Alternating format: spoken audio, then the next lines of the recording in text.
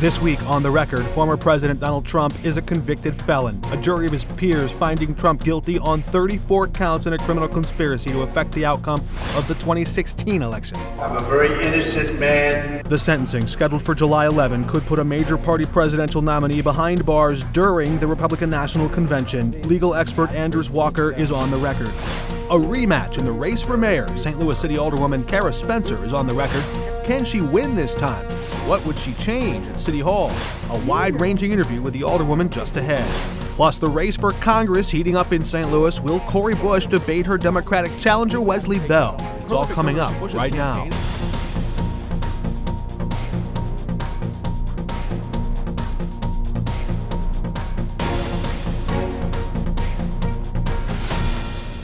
Welcome to The Record. I'm Mark Maxwell. For the first time in American history, a former president is now a convicted felon. A jury deliberated 9 hours before all 12 members agreed with government prosecutors who argued Mr. Trump falsified business records to conceal hush money payments to porn star Stormy Daniels, all in a scheme to influence New York voters in the 2016 presidential election.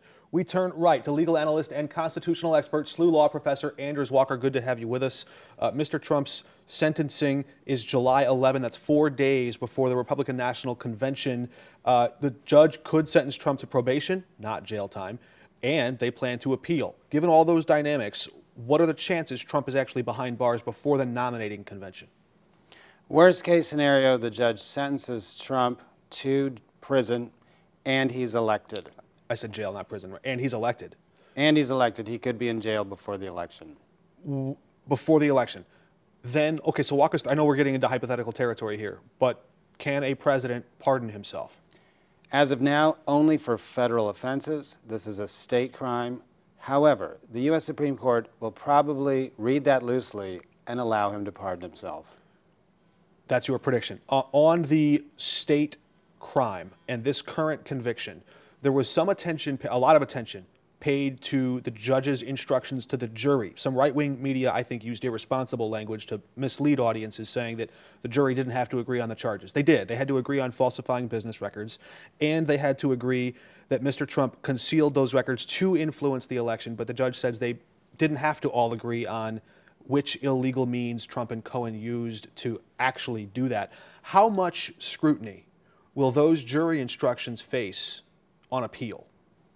So a mistake in jury instructions could throw out the entire case. So it is possible that this will be overturned on the law if the judge made a mistake.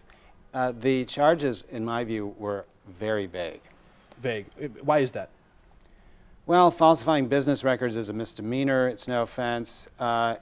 President Trump said that these are for legal services rendered. Well, Michael Cohen was performing legal services for President Trump. I don't see how that is in the pursuit so of criminal. Concealing information from voters. Correct. However, paying someone not to talk is not in and of itself a crime. You can pay me not to talk and I'll stop talking right now. We like when you talk to us. How would you grade the Trump legal defense strategy? I'm a little surprised they didn't put him on the stand. Really? He's a compelling speaker. He's a dynamic personality. That could have humanized the trial. My guess is Trump's supporters are not going to be fazed by this. I was surprised he was not on the stand, however. His supporters. Very interesting. Anders Walker, legal analyst and SLU law professor, thank you for joining us. Thank you. When we come back, St. Louis mayoral candidate Kara Spencer is with us. Stick around. 3 years ago, St. Louis voters elected a black woman mayor for the first time in the city's 257-year history. Former treasurer and state representative Tashara Jones won that primary and the runoff election. But in both races, Alderwoman Kara Spencer finished second, at first trailing by 4,729 votes. In that runoff, Spencer came even closer, within 2,300 votes, 52 to 48%. Now she's back and challenging the first-term incumbent. Kara Spencer is on the record. Good to have you with us. Good to be back. Are you running against Mayor Jones's record or on your own? A little bit of both. I'm running on my own record, but you know, I think we have got a lot of challenges here, and we really haven't been hitting the mark. Hitting the mark in what sense? And getting things done. I mean, there were a lot of campaign promises in the last round, making our communities safer, getting our city back on track. And look, we're losing an enormous amount of population every single day. Crime is down, way down. Should she get any credit for that? You know, crime, the stats are moving in the right direction. That's a good thing. But the people I talk to on a daily basis don't feel safer. Reckless driving is out of control. And our record on that front is abysmal. We have seen pedestrian fatalities already at the end of May here that eclipsed last year's entire pedestrian fatality numbers. Totally different race, so the comparison isn't fair, apples to oranges, right? But voters look at Trump-Biden rematch, Spencer Jones rematch. So a very different. Obviously a different race, but people want to know, is this race going to be any different, or is it going to sound a lot the same? So is this campaign going to be a rerun, like an I told you so, or are you hoping that voters have buyer's remorse? I think this is going to be a lot different than last round. Look, last round we were running during COVID. I wasn't able to knock doors at all. For me, this race is going to look a lot like bringing people together, being present in communities, knocking on doors, talking to voters, not just about what we need to be doing, but about bringing people into the solutions that we need to see in our communities. The city just lost a big court battle over its earnings tax, and if this appeals court ruling stands, the city could lose somewhere around $25 million, the mayor's office estimates. And it may have to pay refunds out to workers who live outside city limits but were working remotely. I know the city earnings tax was popular among city voters, but non-city voters never got their say and still had to pay. Did the court make the right decision? You know, I'm not going to speak to what the court decided. I will say I am a strong supporter of the earnings tax, and here's why. The city of St. Louis carries the burden of being, you know, the sort of center of our region. We have cultural amenities and that the region enjoys. And when folks come down here and work down here, we've got to pay into the system. And quite frankly... But these people didn't come down here. They stayed home. Well, they work in the city of St. Louis, and yes, they were working remotely for part of the time, but another part of the time they're here. So their office is down here. The entity that they work for is in the city of St. Louis, and we still have to provide infrastructure and public safety and police to really make sure that they're safe when they're here, whether they're here every single day or not. Mayors have to make tough calls. On one hand, the city stands to lose a lot of money if this court decision stands. On the other hand, the city has already spent more than $200,000 on outside lawyers fighting this losing battle. Would you appeal this to the Supreme Court? I'm not in a position right now to say that, and right now I think, you know... You're not, but you're running for the position that would say that. Okay, that's true, that to some extent. So right now, I think, you know, the city of St. Louis, I will say, as far as this lawsuit is concerned, I mean, this is a big deal. You know, I think at this point, you know, without being fully briefed on all the legal aspects of it, and I haven't been, unfortunately, that as involved as a mayor would be in this case, I will say I think it's probably time to cut ties and kind of move forward. It's a tough decision for the city's budget, which you sit on the budget committee and chair the budget committee, so you're close to the issue there, and you might be able to speak to how it affects the city's services. The mayor said, it's interesting because in court the city's lawyers were saying this is going to drastically affect city services, and the mayor's statement said exactly the opposite. We don't think this is going to affect city services. You know, I'm going to disagree on that. You know, with the $26 million that the budget director projected is going to, this particular lawsuit's going to cut on us, it's going to be a big deal. I mean, that's 5% of our overall, general budget for the city of St. Louis. That is a big portion of what we spend on providing city services. You know, I will say that I think that we should be fighting tooth and nail for every dollar that we should, that we can bring into the city of St. Louis. The earnings tax makes it a full 1/3 of our city's budget. And so any threat to that is something we should fight for. But this lawsuit did have standing. We knew that going into it. And, unfortunately, the Board of Aldermen has not been in a position to be fully knowledgeable about all the components here. We asked the administration, we have asked our collector of revenue, who's really running that lawsuit, to come and brief us, and they have refused and refused and refused, and that's been a problem. You can't drag Greg Daly before a panel and have him testify? Well, we can, but at the same time, we are trying to play nice, if you will. Let's move on. One of your main campaign planks is population loss. You mentioned it at the outset of this interview. The city has lost population in every year since the 1950s, except for slight growth in 2009, 10, 11, 12, and 13, right around the middle of the Slay administration. So I look back, and St. Louis voters have elected mayors who oversaw a declining, shrinking city 7 times in that span of time. Why would this be any different? Because our population loss right now is unprecedented. The rate at which we are losing population as a percentage It's not unprecedented. It's up there. It is up there. I mean, for the last several years. I mean, we're seeing a steeper decline. We've lost 20,000. Since the 80s. It's probably the worst since roughly the 80s. That's right. Since basically I've been alive. You're seeing a precipitous loss. 20,000 people since the 2020 census. That's if you trust the census numbers. Okay, sure. But let me say this. It is also in a very targeted part of our city. Which part? It is the population loss is almost exclusively out of North St. Louis. And so you're seeing a very, very targeted loss of population in a very specific geographical area.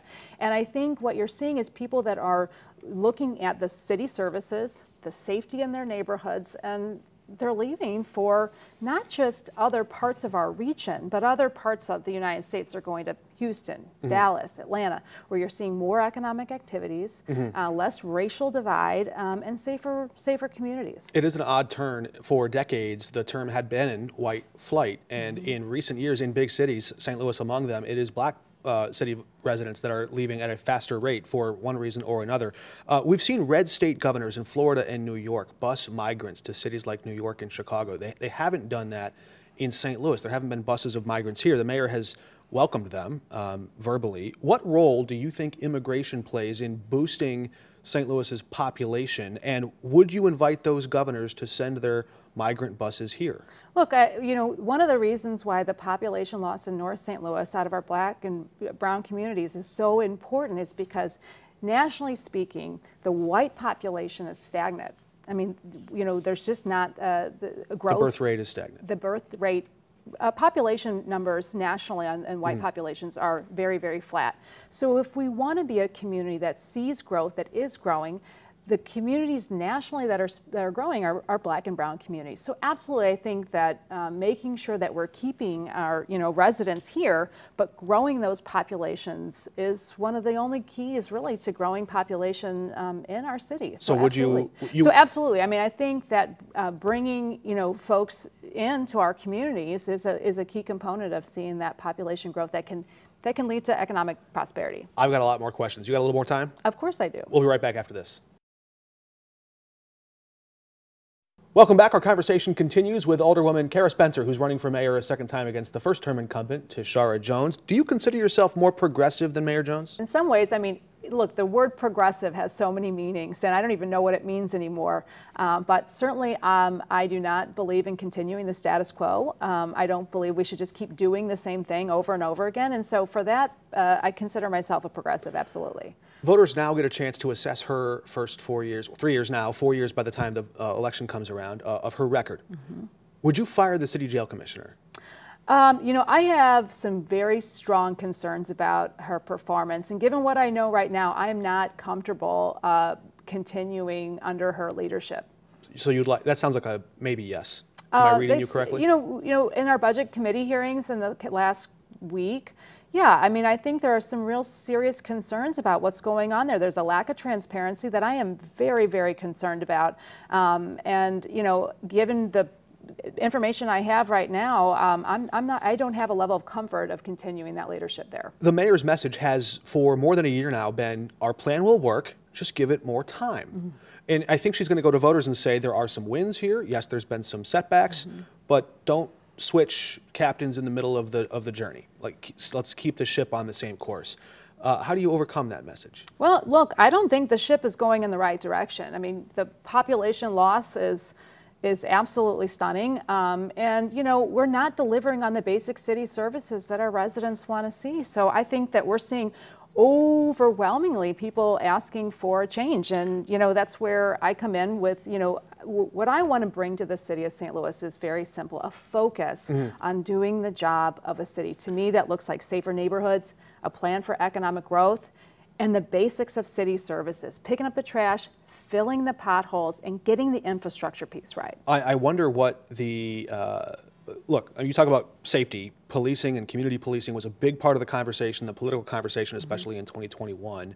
Does a shrinking city that has a lot fewer people in it today need as many police as it used to have?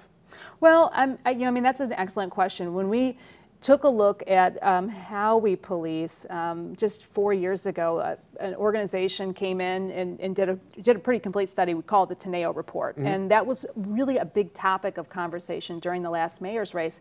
And what that report really showed is we have a good amount of policing for a city our size. We just need to be a little smarter about how we deploy them, how we organize our police department, and how we coordinate and collaborate with surrounding police departments. And we work have smarter and harder. That's in exactly that sense. right. Yeah, and so, you know, I'm a big fan of that report. I think it really outlined a plan of action for the city of St. Louis's police department, and I think that. So, do you approve of her cops and clinicians or her 911 diversion programs? I do think that there is some merit behind some of those. You know, our circuit attorney Gabe Gore has come in and really stepped up the diversions, you know, portion of the circuit attorney's office, and I think that there's a lot to be said for for those diversion programs if you get folks on the early side of those criminal activity. But you've got to have the right people in those positions and staffed up appropriately to make them effective. We know poverty and crime and poverty and violence are closely linked. Mm-hmm. Rent and the rate of homelessness are both rising after the pandemic. How would you address that? Homelessness is an enormous challenge and one that's going to require real leadership. And by leadership, I mean really coordinating the city services, the private sector, the folks that are delivering homeless services to the citizens of St. Louis. That's not happening right now. We don't have a coordinated approach. It's a rather tense relationship with the mayor's office. It absolutely is a tense relationship, and that needs to be broken down to be effective. You're talking about the way the city works with those people that are on the front lines, but there's also policy questions here. There was a progressive proposal before the Board of Aldermen that would have expanded shelter capacity in some neighborhoods, maybe some neighborhoods that didn't entirely want it, and it came down to a single vote. You could have been the deciding vote. That's right.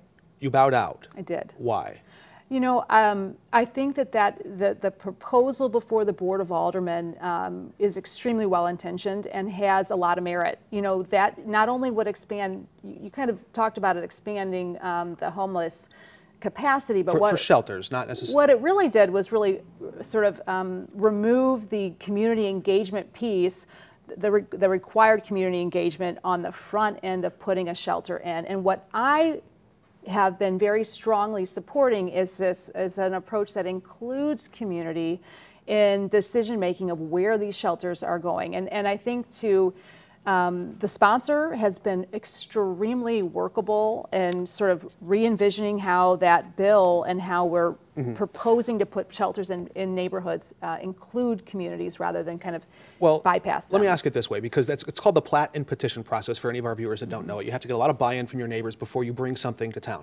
The Board of Aldermen just approved getting rid of those very same regulations to bring more liquor licenses into town. I was also opposed to that, by the way. But what does it say about the moral direction of the city if they can say, we're going to get rid of community buy-in to sell you liquor, but we're not going to get rid of it to put people in shelter? Well, look, I mean, I think anytime you kind of eliminate community engagement, you have to be very careful when you do that. On the side of the liquor, you know, there was on the liquor licensing piece, I had some strong concerns about that as well, and I brought that same issue you just talked about to those conversations. And I think it is important that when you're bringing in bars and restaurants, homeless shelters, you have some community engagement that looks like identifying potential issues and identifying solutions when those potential problems come to fruition. Alderwoman Kara Spencer, I wish we had more time. I'm sure we'll catch up with you. We've also invited Mayor Jones to come on and share her vision for a second term. We're back in just a moment. It is election season, and that means it's debate season, or at least we hope. We have invited the campaigns for Congresswoman Cori Bush and Wesley Bell to debate on KSDK. We hope that they'll join us, if not for a debate, at least for interviews, and we hope to have some answers, perhaps some developments to share with you at this time next week on that front. Also, you can always catch our extended interviews up on our website, ksdk.com, on the Politics tab. You can find our full shows there every week, too. You can leave us a tip or a note. Just text the record to 314-425-5355. Always tune in here every Sunday for the latest political news across the bi-state in Illinois, Missouri, and here in St. Louis. That's all of our time this week. We hope to see you right back here at the same time next Sunday. Until then, we're off the record.